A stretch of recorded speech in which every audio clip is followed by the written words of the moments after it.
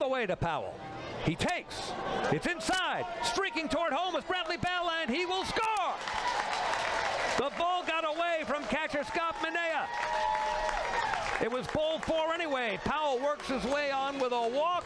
Most importantly, with the miscue at home plate, it's another run for the Ducks, and now lead it 2-0.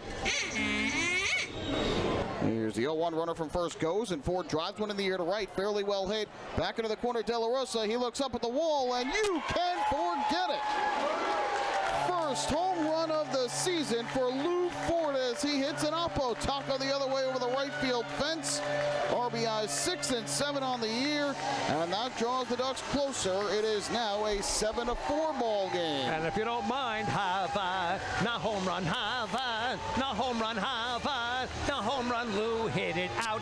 Havana, Havana, you can take it slow, Lou, you just hit one out.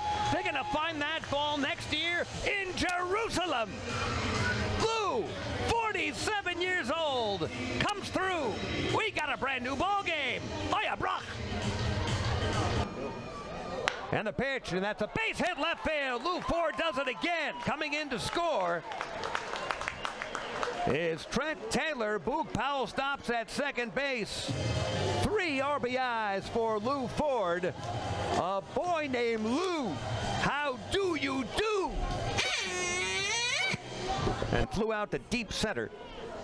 And this one is stroked left field and falls in front of Braxton Davidson. 2 runs are going to score. The throw to the plate is not